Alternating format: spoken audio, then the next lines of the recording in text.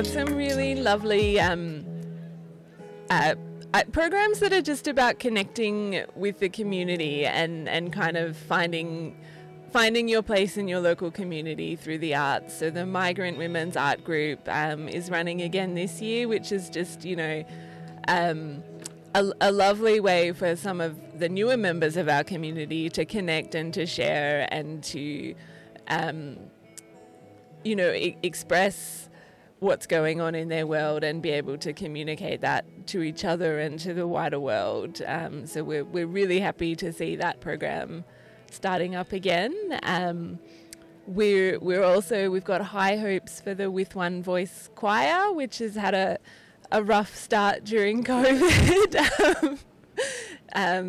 But you know, it's a beautiful choir. It's supported by us and by Northside Community Service and by Creativity Australia. And at the moment, we're having some really successful outdoor rehearsals in the town square, and it's just, you know, what I've been really enjoying is how enthusiastic people are, you know, when they come along to something. Like I feel like everyone's got such a new appreciation for what that opportunity to connect and to create together means to them. Yeah, it's so lovely to see.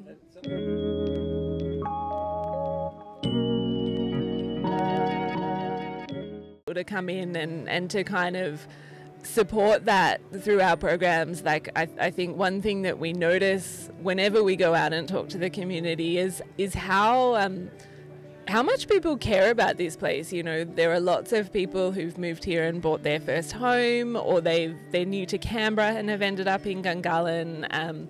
And so people's drive to create community is very high here, and drive to express themselves and express their relationship to place, and to kind of help to tell the story of place and their role in it. And it's really, you know, we feel so privileged to be able to kind of scaffold that and support it a bit through the arts, and just to see, you know, the quality and the authenticity of what comes back to us every time is so humbling.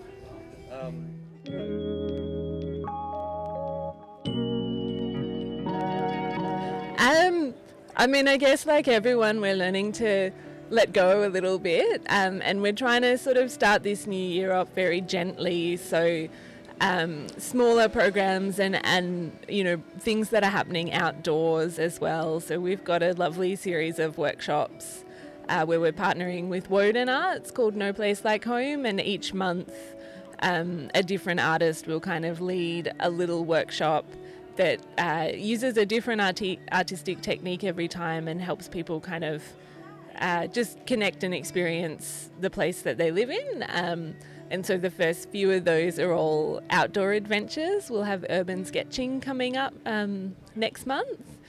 And then we'll have a little bit of live music down by Yerrabee Pond. So again, just really gentle, outdoor, you know, we're very aware as well that people are still finding their comfort zone, and, you know, trying to be really respectful of that, and trying to support people to re-engage in ways that feel safe and welcoming and comfortable for everybody.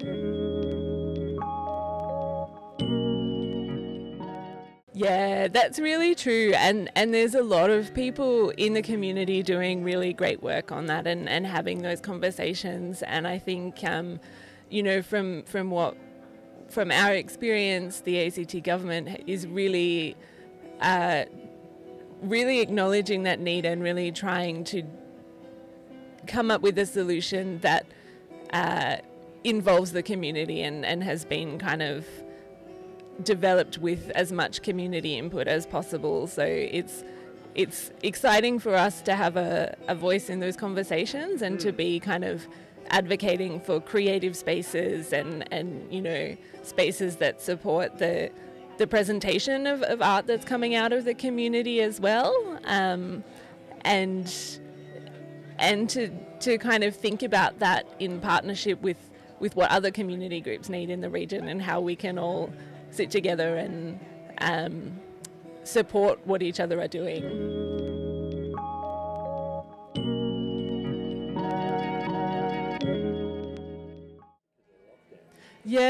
And I think, you know, the two artists that we had involved in that project, Sally Holiday and Tom Campbell, they did such a beautiful job as well of creating a space where people could connect and come together in an online way as well, and creating a safe space for people to just allocate that time to themselves to be creative and to value that time and to value what was coming out of it for them. Thanks for having me, Tim.